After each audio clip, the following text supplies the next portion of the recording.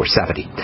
Okay, so we're talking about scarring, we're talking about wound healing. We'll continue this tomorrow, but I just want to tell you that the trick to scarring, once a scar forms, it's there. You're not getting rid of it. A scar is typically the result of the deposition of hard tissue.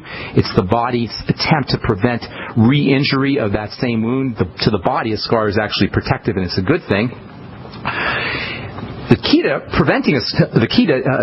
to not getting a scar or eliminating a scar is not getting it in the first place. And the way you do that is by using vitamin C on top of the skin, possibly oxygen therapy or ozonated oils. Making sure you're well nutriated, of course, is also very important. There's a few other nutrients that you could use topically. I'll tell you about that tomorrow as we continue talking about wounds. And this is all as it has to do with nitrogen and arginine. There's actually something that you can do involving nitrogen. Nitrogen gets turned into a very, very interesting molecule. Sometimes you'll hear commercials for this very interesting molecule. It's involved in the healing process. It's also involved in helping the heart work more effectively, helping the circulatory system work more effectively. This is a molecule that's involved in male sexual performance. In fact, there's advertisements that run on the radio that talk about this molecule as being some kind of remedy for erectile dysfunction and male sexual issues, male sexual problems, I should say. We'll tell you about all of that tomorrow and the next day as we continue talking about arginine and nitrogen, as it has to do with building the body, keeping the body healthy, and even wound healing as well. Okay, our number 855-660-4261. We do have a couple lines open for you. Let's go to Chris in Texas. What's going on? Welcome to the bright side, Chris. What's up, buddy? We got Chris. Chris going once. Chris is shy. No Chris? Okay, we'll put Chris back on hold here. And then we will go to Rose. What's up, Rose? Welcome to the bright side. Thank you, Ben. God bless you. I was going to ask you, I know of a person that he's not a bad person, okay? He just went for some kind of sports event, and this crazy guy, I don't want to mention his nationality or the person that did the evil, started shooting at the owner of the place and etc. Okay. Well, this person tried to reach one of the people that got wounded, trying to, I guess it was unwise in that way because of the nature of the beast in that moment. And Rose, I'm not understanding. You're saying this guy has some kind of wound? Did I hear you say? Yeah, he got injured by a bullet when he tried. Oh my goodness! Oh gosh! To beat somebody that got hurt. Where did? So the wound is open, and I was hearing that you mentioned about this fibroblast, collagen fibroblast. Is that? Well, here's the deal. When you have a wound that won't close or won't heal, there's several things that you want to do. First of all, if you shoot me an email or have him send me an email, I'll send him some of this wound healing cream. It'll take me about a week though to get it out to him. So just send me an email and I'll take care of that for you. There's a couple things that you want to do though internally. Make sure he's getting enough vitamin E. This is very important for wound healing. 400 to 800 international units a day. In fact, he can take up to 1,200 international units a day of vitamin E for a short period of time. You don't want to take too much for too long on vitamin E because you might get a little diarrhea or loose stool, but he can definitely do 800 to 1,200 IU of vitamin E. Vitamin E is a tremendous, tremendous wound healing vitamin. I mean, unbelievable. But you got to take very high doses of it, and you don't necessarily want to stay on high doses of vitamin E for too long a period of time. But for people who have burns or like you say, somebody who has some kind of trauma, a wound coming from a trauma or acne, if you pop a zit and you have this big welt and you need to heal it up real quickly, internally vitamin E is spectacular for accelerating healing. Now, if you have any kind of digestive problem, you had a gallbladder removed or your liver problem, you may not be absorbing your vitamin E, so take your vitamin E with food and take it with your ultimate enzymes as well. In fact, it's just a good idea to take vitamin E with ultimate enzymes in food no matter what. But vitamin E is just unbelievable for helping accelerate the healing of wound internally, not topically. A lot of folks will put vitamin E topically on wounds, and it doesn't work anywhere near as well topically as it does internally. Vitamin C internally is very important, and topically as well. That's one of the main ingredients in my wound healing cream is vitamin C. I also use omega-6 oils, and making sure you have enough essential fatty acids. The ultimate EFAs is also very important for wound healing. Make sure he's doing his ultimate EFAs. I would be doing three times a day, 9 of them. Zinc, also very, very important for wound healing. 50 milligrams a day of zinc picolinate. You should be on that anyway, but definitely if you have some kind of wound that you're trying to heal.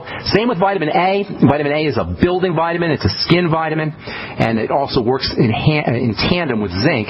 20,000 international units of vitamin A a day. Vitamin A is also really neat to topically to prevent scarring, and you can use vitamin A cream topically as well as vitamin C cream topically to help speed up healing and prevent scarring. And then he may also want to try some of that ozonated oil, Rose. You can go on the internet and look up ozonated olive oil or ozonated coconut oil and apply that directly to the wound. Or even if the wound is deep enough, he can go have that topical hyperbaric oxygen therapy done, where they'll stick the wound, or they'll shoot oxygen right at the wound if they can stick it in a box, like if it's an extremity, a leg or a foot, leg, foot, hand, arm, that kind of thing. They could stick it in the box. Otherwise, they'll wrap it up in plastic and they'll shoot oxygen under the plastic. It's called topical hyperbaric oxygen therapy, and you can Google that. So there are lots of things you could do for wounds that won't heal. Deep breathing, that will help him. Say again? Deep breathing. Oh, of course. That's always good. That activates the healing system. Remember, you got 2 nervous systems. You got the emergency nervous system and you got the relaxation nervous system. Healing is regulated by the relaxation nervous system. So anything you can do to activate the parasympathetic nervous system, the healing, relaxing, growth, and repair nervous system is in your interest when you have any kind of wound. That goes without saying. You mentioned that yesterday. That was interesting. Yeah, that's that's important for everything. Thanks so much for your call, Rose. Appreciate it. All right, we got Chris in Texas back on. What's going on, Chris? How you doing, buddy? Hey, Ben. My bad. There was some phone problems there. No worries. All right. I had a question because my mom is allergic to peaches, and the BTT 2.0 is peach flavored. So I want to know peach flavored. I don't think she'd have a problem. Hang on, though, because that's a very good question. We're going to help a lot of people with that. So hang on. We got to take a break, Chris. Don't go away. If you're on hold, stay there. We'll get to you when we come back. We do have a couple lines open for you at 855-660-4261. I'm Pharmacist Ben. You're listening to The Bright Side. We'll be back after this.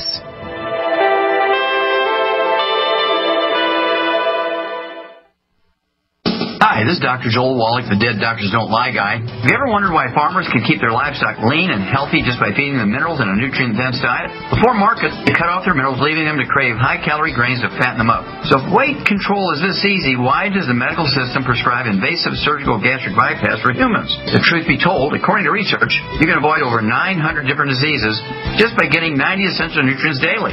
Check us out on the web at sonsoflibertyteam.com and order your Healthy Start Pack and get your 90 for life. Or dial 855-301-TEAM. I said essential, not optional, and every day. Easy. 90 for life on the web at sonsoflibertyteam.com. Or call 855-301-TEAM. That's 855-301-TEAM. That's 855-301-TEAM. Check us out on the web at sonsoflibertyteam.com. At sonsoflibertyteam.com. So we decided to upgrade the look of our home. You know, improve the curb appeal. We decided to add the look of stone to the exterior. We really like the stacked stone look. Yeah, but when I checked into the price, it was ridiculous. No way could we afford it. Then a friend told me about Genstone. Genstone. Genstone comes in lightweight panels made of polyurethane. They've actually engineered the hassle out of installation. No mortar, no mesh. It was easy. Even I could do it. We just screwed the panels to the wall and it looks like stone. I mean, it really looks like stone. Yeah, from the box to the wall in minutes. We love the look of our home now. And Genstone is durable, comes with a 25-year warranty, and offers additional R value for insulation. If you want the look of stone at a price you can afford, call Genstone at 855-955-STONE. Trust me, you'll save money. And you'll love the look. 855-955-STONE. That's 855-955-7866. At 30dayfoodsupply.com, you can now purchase a one-of-a-kind product not available anywhere else. A meatless burger dry mix in 4 delicious flavors. With our new Oregon Trail Foods vegan burgers, all you do is add water and fry. They need no refrigeration. They're packaged in Mylar bags with an oxygen absorber for a long shelf life. They're non-GMO. They're gluten, soy, nut, and chemical-free, but they're loaded with flavor. And a good source of carbs and protein, yet low in sodium. Flavors include Italian, spicy Mexican, Mexican, 6 vegetable, and black bean olive. Go to 30dayfoodsupply.com or call 541-229-0010 and order today. Eat them every day, take them camping, or save them for an emergency. Check them out at 30dayfoodsupply.com and click on the vegan burger icon. That's 30dayfoodsupply.com, where all of our products are produced in Oregon by Oregon Trail Foods. 30dayfoodsupply.com. For over 5 years, you've been hearing about the Berkey guy, so you may know a few things about him. For example, you are well aware of the superior quality and effectiveness of Berkey water filters and accessories. But did you know the Berkeys have had independent lab tests done to prove just how effective they are? It's true, and he can email you the test results. Just visit GoBerkey.com. You may also know that the Berkey guy has helped tens of thousands of people get better prepared. Now here's something you may not know. GoBerkey.com has amazing specials and deals all the time on a wide variety of survival and preparedness products. Most ready to ship same day. Visit the Berkey guy at GoBerkey.com and be sure to click the red Products on Sale Now button. You can always call toll-free 877-886-3653. Again, that's 877-886-3653. GoBerkey.com, home of the Berkey guy. Headlines, suspensions, FCC investigations. That's Mancow for you. Hear him here. GCN. Back on the break side, got a line open for you, 855-660-4261. We're talking to Chris in Texas about the BTT and peach. Chris, your mom is allergic to peach. That's how I understood it, correct? Sure. Correct. She gets swollen lips and itching on it.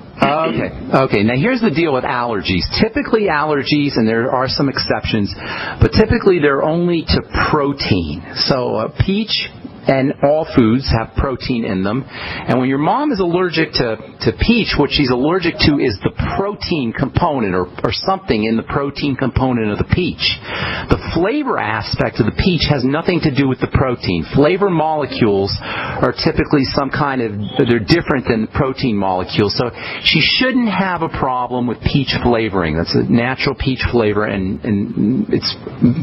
I would be shocked if she was allergic. I don't even think it's possible for her to be allergic to flavoring. But you always want to test things out and try it out for herself. So I would give it a shot, but I would find it highly unlikely for her to have a peach allergy, an allergic reaction to the peach flavoring. Now, if she has a peach allergy, she's got to stay away from peaches, but it's not the flavor component of the peach that she's allergic to. It's the protein component of the peach. Okay? Oh, okay. And so would that allergy be passed on to me as their son? Say that one more time. I didn't quite understand that. Will that allergy get passed on to her sons and daughters?